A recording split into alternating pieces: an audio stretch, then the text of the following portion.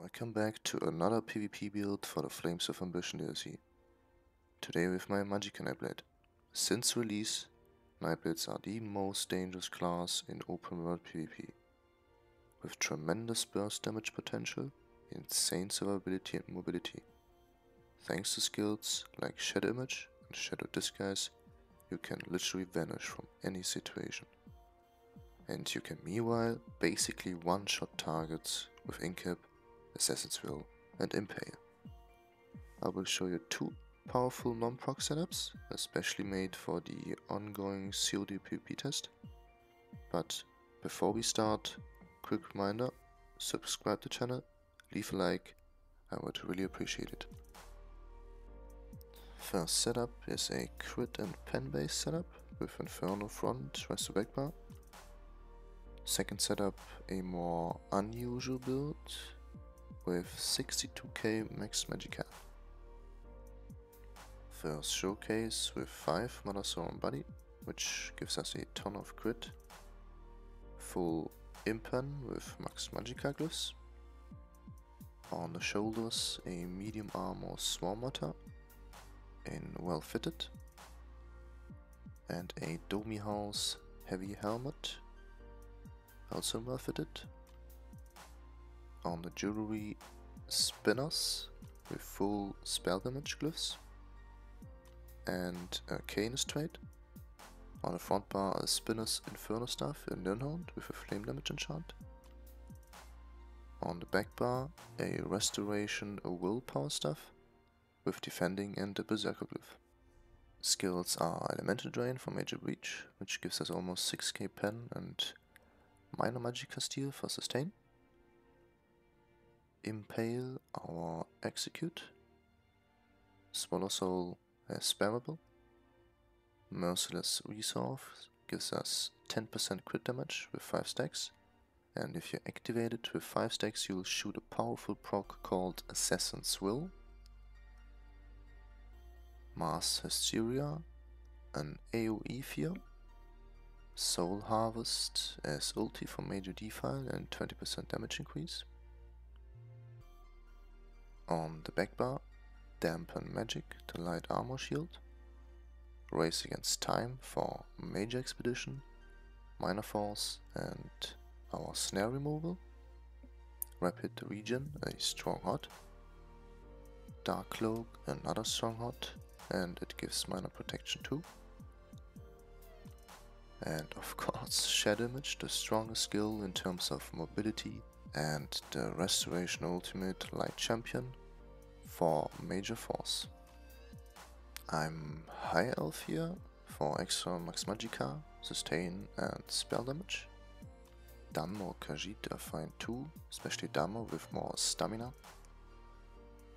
As Mundus Stone, the Apprentice for extra spell damage. For non-CP I recommend the Atronach Mundus. Clockwork Cetus Hoodie as buff food. 64 points in max Magicka by the way. Potions, the normal spell damage ones with major prophecy and major sorcery. Let's take a look at the CPs. The blue ones, Deadly Aim for 10% more damage done with single target abilities. Enduring Resolve, 10% damage reduction against dots. Unassailable, 10% damage reduction on AoEs.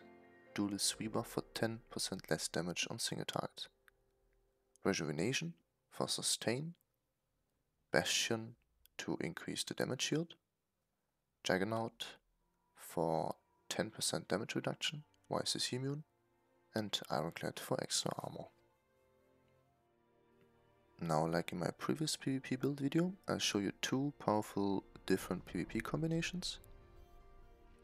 Make sure to have Merciless Resolve up and apply Eli Drain on the target before you start the fight. So let's go. Start with a light attack into Swallow. Do it 4 times in a row. Then a light attack Soul Harvest to empower Assassin's Will. Light attack into Assassin's Will. If the target is below 25%, use Impale at the end.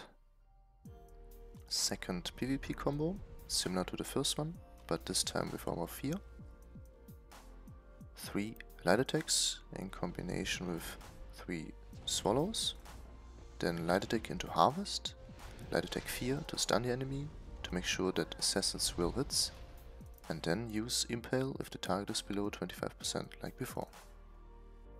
By the way, try to flank the enemy before you start a combo for the extra penetration, thanks to Nightblade passive, which gives us almost 3k penetration.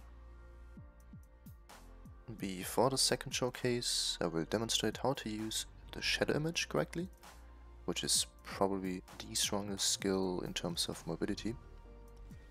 At the beginning of a fight, try to position your image behind an objective, like a tree, stone, crate, or just behind a wall. Try to make sure that you stay in range of the image. The max range is 28 meters. A good indicator for that is the image icon on your ability bar. If the icon glows, you can teleport back. If not, you are out of range and you will create a new shadow on this position.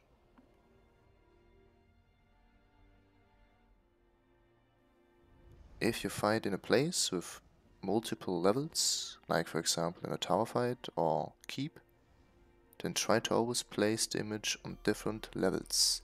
One example, like here in the video, cast the image on top, kite below it, but stay in range. If you have trouble, port back on top, and you can mostly escape any difficult outnumbered situation. Image OP guys, use it. Second showcase, on this one I tried to stick Max Magicka. Our 5 set piece bonus is crafty Alfik, with infused on the big pieces, rest impen. Again with medium armor, swarm hunter shoulders, and a Domi heavy helmet. On jewelry, 2 times willpower, and 3 times ancient grace with necklace, inferno front bar, a nirn, and a shocklift. And on the back bar, a restoration ancient grace stuff, in defending with the berserker glyph. Skills are the same as the first build. I only swapped the fear for inner light for more max magicka. Instead of the apprentice monostone, I'm using the mage. And the Arteum pickled fish bowl is buffed for even more max magicka. Rays, CPs and potions are the same too. If you want to see some gameplay, I linked some old footage in the description below. I hope everything is clear. If not, don't be shy, ask some questions. And that's it. Thanks for watching. Have a nice day. See you in the next video. Bye.